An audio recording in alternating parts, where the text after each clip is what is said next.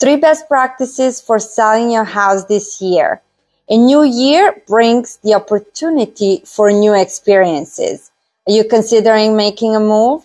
Then you're likely juggling a mix of excitement over your next home and a sense of attachment to your current one.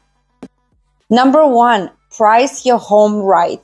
The housing market shifted in 2022 because mortgage rates rose, buyer demand eased, and the number of homes for sale grew.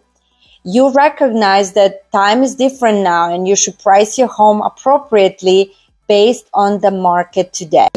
Number 2, keep your emotions in check. Today, homeowners are living in their houses longer. On average, it increased from 5 to 10 years. And the side effect of this is that people get emotionally attached because their kids grew up in this home. Every room has memories. So some homeowners have a hard time negotiating and separating the emotional value of the house from fair market price. That is why you need a realtor to help you navigate negotiations. Number 3, stage your home properly.